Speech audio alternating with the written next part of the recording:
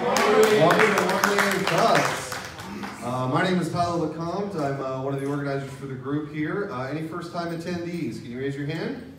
Welcome, everybody. Round of applause. All right, real quick, come up on stage. We need 2 minutes. No, okay. 1Million Cups for the new people is a national entrepreneurial networking group based around storytelling. Happens in 185 cities every Wednesday, 9 a.m., just like this. So thank you so much for participating here. Today we are welcoming one of our neighbors from the West, Lamonte Gwynn from Lamonte G Photography. Is introduced to us through the 1MC Orlando group and has applied to present with us. So we're happy to welcome him today. He's here to tell us how to tell a story, how to use nonverbal communication in the one medium that allows you to not say any words, which is photography. So it's going to be pretty interesting. We're really looking forward to it. So without further ado, round of applause for Lamonte. Thank you. Good morning, everyone. Again, my name is Lamonte Gwynn, and I teach people how to express a feeling, an emotion, or send a message through a photo, specifically through headshots and marketing images. I am more than just a photographer. I am an expression coach. And people hire me because I help them establish trust and build confidence in them and their brand. But when I started in 2009, that was not who I was. As a matter of fact, what happened was in 2009, I purchased a camera, went to an event, took some photos on automatic and said, hey, I'm going to start a photography business. But outside of that arena of events, what happened was when I had people who said, come to our family photos or take pictures of us, my photos were horrible. The lighting was bad. I had no idea what I was doing. And so I struggled 2 years in doing that. In 2011, I found a photographer in New York who did a lighting seminar called Light is Light. I took that workshop 4 times. And what it really helped me to do was see in light. So when I went into the studio and I set up my lighting, I was able to produce really technically beautifully lit, well-lit images. But to me, something else was missing. And so for 2 more years, I struggled. And in 2013, I decided I was going to shut my business down. And I remember sitting with my mom and just bawling because I loved what I did, but I just didn't feel like I was making any progress. So I kind of regrouped from that. And in 2014, I relaunched my business. And I decided to focus on learning how to really connect with people. And through that experience and that learning experience, I then in 2015 became the expression coach. And I'm here today to share with you what I learned through that process of teaching people how to express a feeling. And so that's why I'm here to do this work, this presentation, Speaking While Silent, 7 tips to taking captivating photos. The basis of this presentation is about communication. Without it, civilization would be lost. Communication is at the very foundation of the human experience, so much so that a person born deaf and blind can learn how to communicate. Take a look.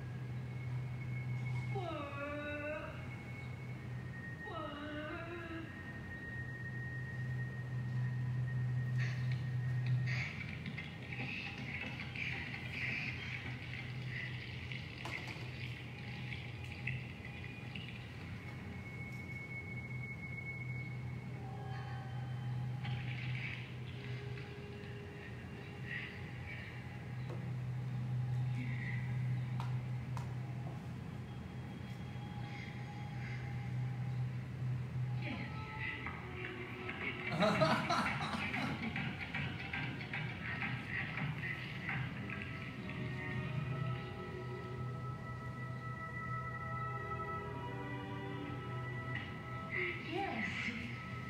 those of you who aren't familiar, that's a clip from the story life of Helen Keller, who was both deaf and blind. W-A-T-E-R. That one word, signed in the palm of her hand, had such a profound effect on her that she became the very first person to earn her Bachelor's of Arts degree as a deaf and blind person.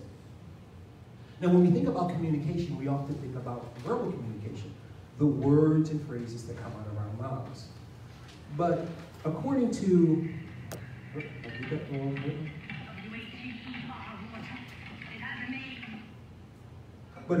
Dr. Albert Moran, words only make up 7% of our communication.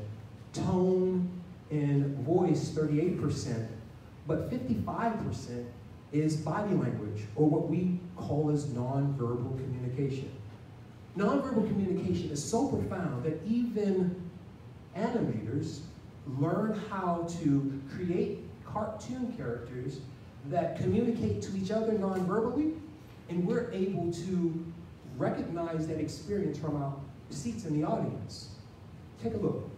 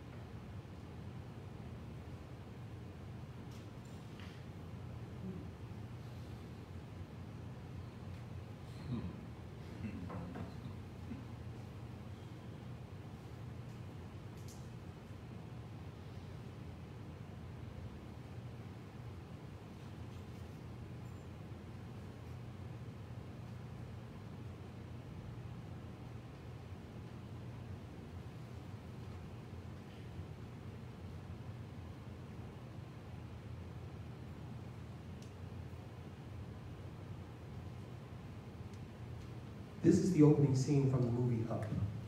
By a show of hands, how many didn't understand what happened? I turned the movie off, I turned the sound off so that it could really deliver the point, because the sound would actually carry the emotion, but we were able to understand that. So let's take a look at some of those nonverbal cues. Concentration. You see the tilt of the head, the focus in the eyes, the tongue out of her mouth? You can actually see the concentration. How about acceptance? When he saw those babies, at first he was panicked, but you can see the wide smile, the open eyes. Compare that with concern. The tilt of the head, the eyes are a lot smaller, the frown in the mouth, and then despair. Eyes closed, head back, shoulders down. So we can pick those things up. So what I found out is we communicate in 6 basic ways non-verbally. Our face, eyes, eyebrows, and mouth. Our head movement, our posture, our body movement, our gesturing, and our touching. Let's just take the first 2 for the sake of time. With our face, eyes, eyebrows, and mouth, these are some of the things that we're able to communicate. Let's take, for instance, concentration. Let's go back to that. By a show of hands, how many have been silently sitting in a room, and all of a sudden the question comes up, what are you thinking about? Or, what's wrong? How many have ever experienced that before? Yeah. It's those nonverbal cues that we pick up. What about head movement? Here's some of the things that we can pick up just in head movement. So we're talking about communicating one-on-one, but here's the question. Do we really pick up on nonverbal cues from photos of people? So today what we're going to do is we're going to take a look at 6 individuals. Now I'm going to set some context for them, because if I just put up photos of people's faces, it didn't mean anything. But if we add some context behind it, then, and you become invested in it, then it has a meaning. So let's meet Jim. Jim is the Vice President of Senior Engagement at 1Family Senior Living. His quote is, at 1Family Senior Living, I make sure our clients are treated with compassion and care. He looked like that type of guy. Would you trust your family with this guy? How about Stacy? She's a life coach. I will coach you to become a better version of yourself. Is that convincing? Is that message congruent with her photo? We have Bob. He's a financial advisor. Trust me to manage your finances in the most responsible way. Is he going to take care of your portfolio? Here's Jewel. She's a tax attorney. My strength is understanding business and demographics of my clients. Steve. He's a medical director. My goal is to provide outstanding leadership needed for the best care of our patients. Something you pick up. And lastly, we have Trish. She's a marketing director. We love marketing, and we especially enjoy working with small businesses. You want her to market your business? So here are the 6 people. Can I just get an audience response? How do you feel seeing their message in their photo? Does anybody shut it up? What do you get? They missed it. They missed it, right? So let's go back through, and instead of this Jim, you got this Jim. At 1Family Living, I make sure our clients are treated with compassion and care. You see the compassion in his eyes? Stacy, instead of this Stacy, this Stacy. I will coach you to become a better version of yourself. You feel that? Here's Bob. Trust me to manage your finances in the most responsible way. You still don't trust me? I think I'm going to change this one out because I get that all the time, but he's not really a financial advisor, he's really a developer. And we did this headshot as a developer because he wants to come off a little cocky with the level of people that he works around. They need to see that he's serious and that he's about his business. And so we coached him, I coached him to this expression just so he could have that edge when folks went to his website and saw him. Here's Joel. My strength is understanding the business and demographics of my clients. Much better, right? Steve, a better Steve. And finally, Trish. And she really is a marketing person. Oh, sorry, go back. We love marketing, and we especially enjoy working with small businesses. Now, all of those previous headshots that you saw, those previous photos, were not photos that I told people look this way. This is exactly how they were expressing in front of the camera. And so what I want to do, so at this point, we've learned that you get it. We do pick up nonverbal cues. How many people believe that now and understand that a lot better now, right? So that leads us to a question. How can I take more captivating photos whenever I'm in front of the camera? So what we're going to do is go through 7 tips to taking captivating photos. The first one is don't pose. Oftentimes when folks get in front of the camera, they get rigid and they pose. Posing is not who you are. And so instead of posing, what you want to do is breathe and feel. Oftentimes with my clients, I have them take deep breaths in and deep breaths out because it relaxes them. And then feel the emotion you want people to perceive about you. Don't overthink the process. A lot of times people get into their head with the negative, what I call Dolby surround sound, negative head chatter. We look at ourselves in the mirror every day and we see all of our flaws. So don't overthink the process, but what you want to do is imagine and enjoy the experience.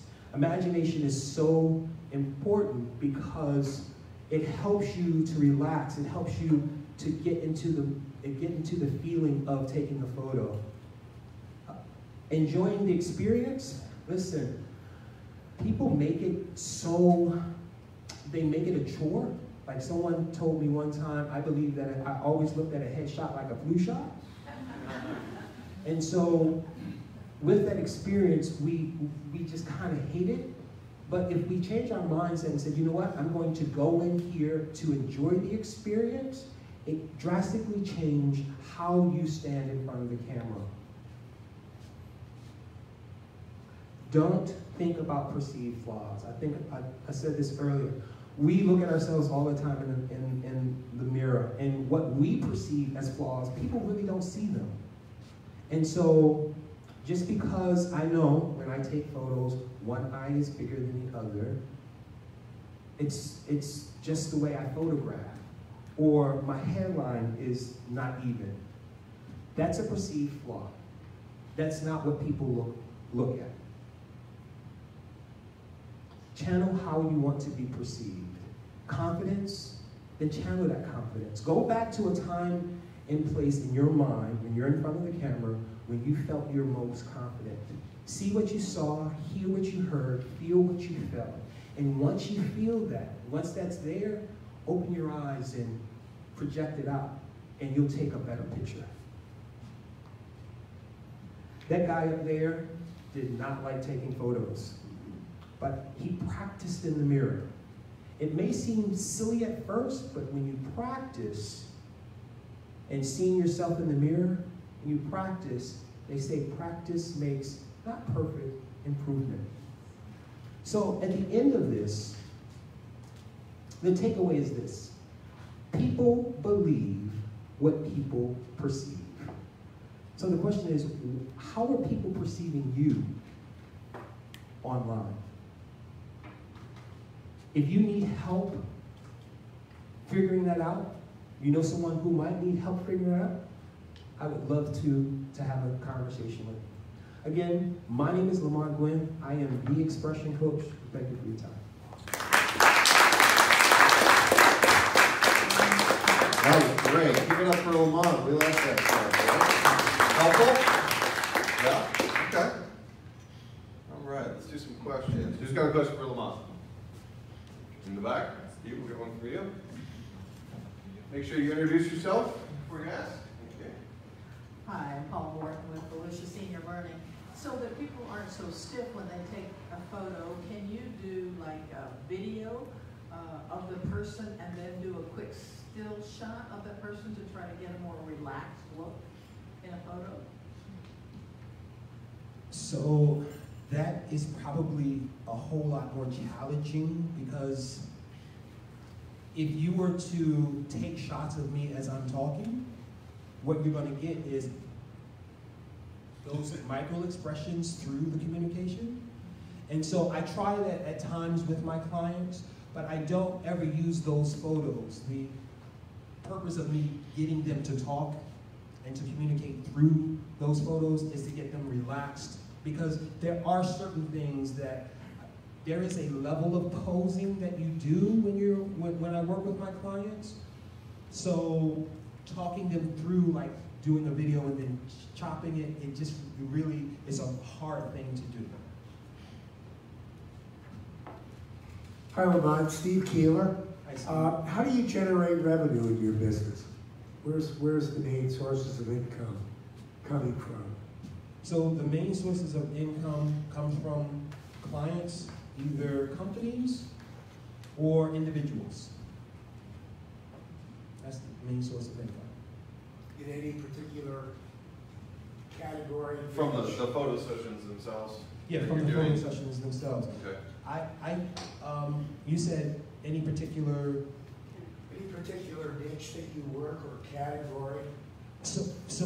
No, I'm broad when it comes to industry, and what I do with my clients is I take your industry and your target audience into account. So for instance, someone who is a financial service advisor, one of my clients is Penn Mutual, And a lot of times photographers will have financial service advisors, big smile. But if your client has a 7-figure portfolio, they don't need to see you smiling at them. They need to see that you are confident and that you're trustworthy.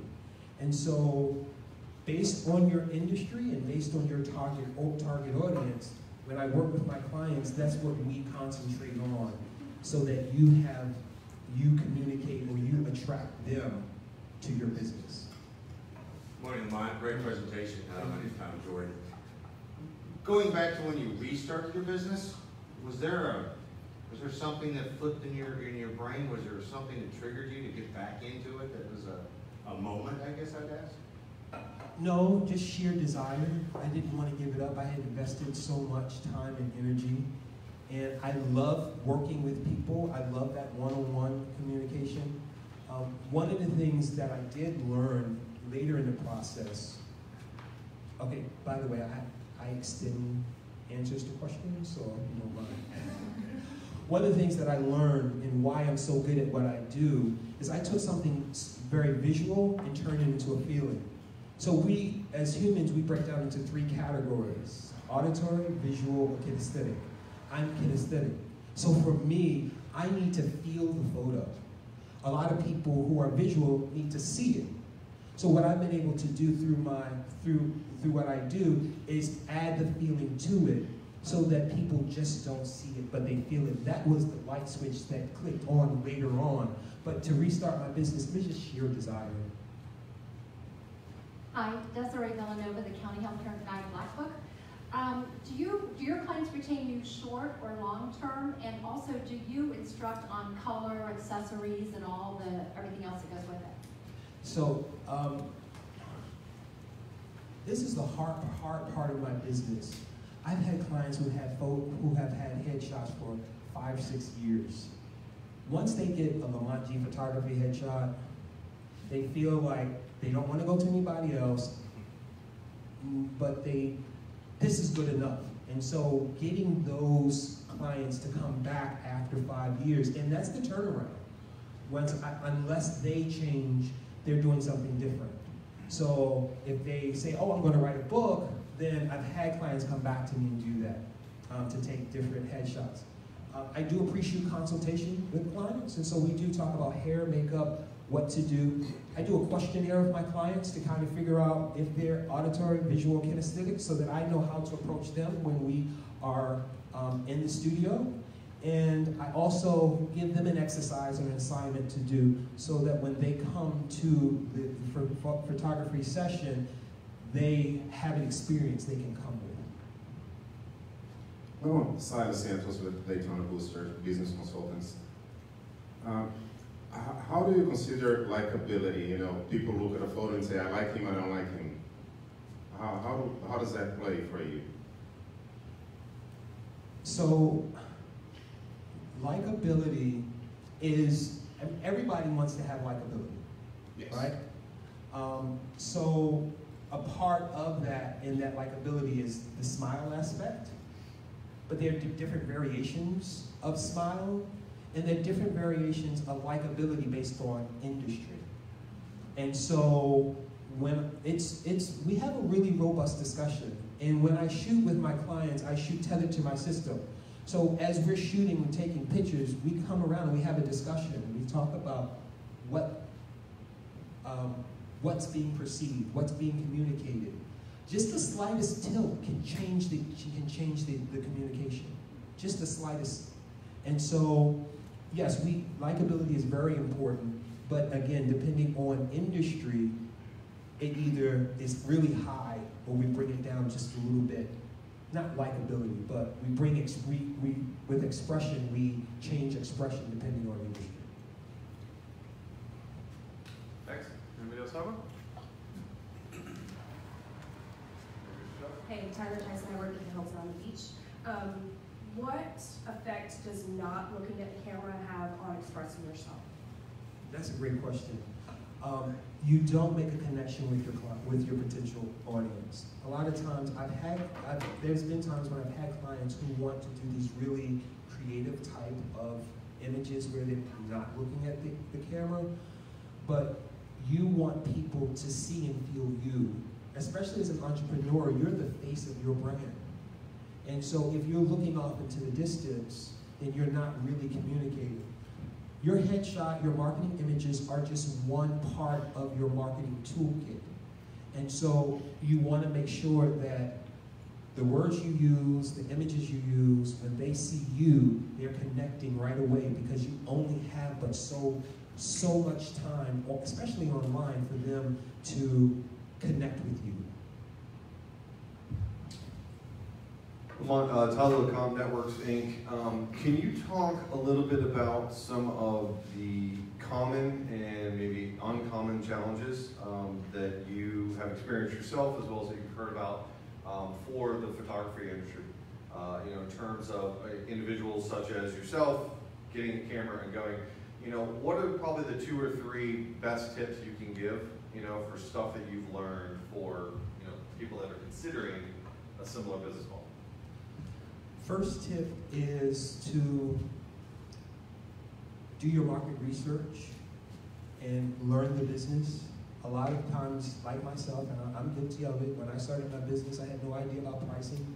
I had no idea, I did no market research, and so I often took jobs that required a lot of hard work, you know, and did not understand all the work that was involved, and halfway through the project got really irritated, but that irritation was because I didn't know what I was doing. And so that's one of the biggest things, is to know the industry and find a niche. A lot of photographers today do everything. And what happens is, and I love what Bruce Lee said, he says, I'm more afraid of the man who's practiced a kick 1,000 times than who's practiced 1,000 kicks one time. And so a lot of photographers who do weddings and events, they do everything. They don't specialize in anything. And so how can you be really good at it if you don't specialize? Any photographer can take your headshot. Any photographer can put you in front of the camera and take a picture. But do they specialize in what you need them for? That's another thing that I would recommend if you're interested in starting a photography business. Okay. Any other questions? More? 2 more? Oh, sorry, David. Hi, my name's Russ Adams with Berg Turn Technologies. What would a typical session cost for that type of photo? So my sessions start at $185, and they go up from there. For 1 million cups, we do I provide a discount for 1 million cups, but that's where they start at, and that includes the expression coaching, the final images, the retouching. You also get them in print ready form. That's about the standard. You will find the $50 headshot guy. You will find the $99 headshot guy. But the question is that person going to give you what you really need? And in line with that, my tip is, if you don't hire me and you need a headshot, just make sure that they are speaking this language. Because if they're not speaking this language, then you're trusting someone to get an image of you that you'll be left with the responsibility of figuring out how you look in the camera. My tips work, but a lot of folks really need coaching through the process. Good morning, Latoya Carey of Kenneth Grant Inspirations. My question to you is, what is your policy if someone does not like the final product? What is your policy? Good question. That's very good. One of the things, I've had one client walk out of a session because she just wasn't happy with her own self, so she came in with a lot of baggage. I don't experience that because when I shoot tethered to my system, we see what is being produced. And so I have eliminated that problem in my business, because when we're standing there and we're looking at the images, then people, when we make the final selection, they have agreed and I have agreed. And I do are you sure? Now don't just tell me you like this just because. I want you to walk away feeling 100% confident that this is the photo that's really going to speak to your clients. And so because of that, the way that I do that, work with my clients, satisfaction, you can look me up online. I have a 5.5 star rating online, and you can check me out on LinkedIn. My clients really love what they go through. Hi, Andy Clark with All Aboard Properties. Do you come out to see us, or do we go to you to have the work done? And where are you located if we come to you? Okay, so I'm in Orlando. I shoot downtown near Lake Eola. So I do have a space for you to come. I will travel if there's, I will travel to an area if there's a group of folks who want to get together and do headshots. I will do that. I actually got down to Florida by a client bringing me here to Orlando to do headshots at their conference. I went to a marketing event, did my 2-minute, my 30-second speech, and walked out with Trish. She was my first client. And I said, what? Is networking groups like this good in Orlando? I'm moving here. So I will come to you if it's a group, but you can come down to Orlando. It's only an hour. Not bad. We have a question from Facebook Live. Nisa asked, what are the top 3 elements of a perfect photo? The top 3 elements of a perfect photo. Technically, the lighting. 2, the expression, the communication. And 3, what you're wearing is important too.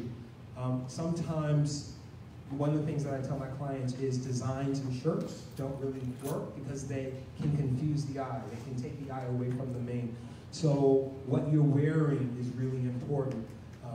Big earrings, all of that kind of things, jewelry is not necessary because the focus isn't on what you, the focus should be on you. So those are the top 3. Yeah, that's right there. That's better. All right. I think, any last questions? No? All right, round of applause for Lamont. I think this was wonderful. Thank you so much for that. That was great. That was really good. Stay up there. We're gonna have you do some work now.